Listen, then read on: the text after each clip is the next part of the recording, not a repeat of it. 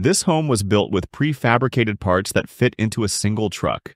Conceptualized by AO1, No Footprint House is a series of modular, low-impact housing solutions in Central America.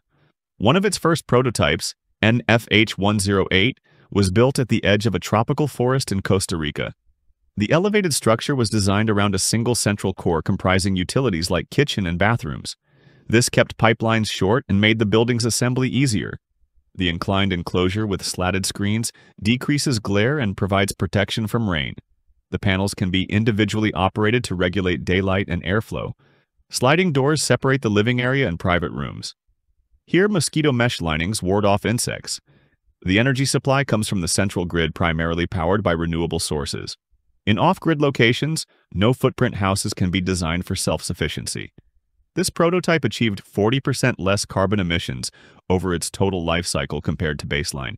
Subsequent iterations have increased that number to 80%. Do you think modular buildings can advance sustainability? Let us know in the comments.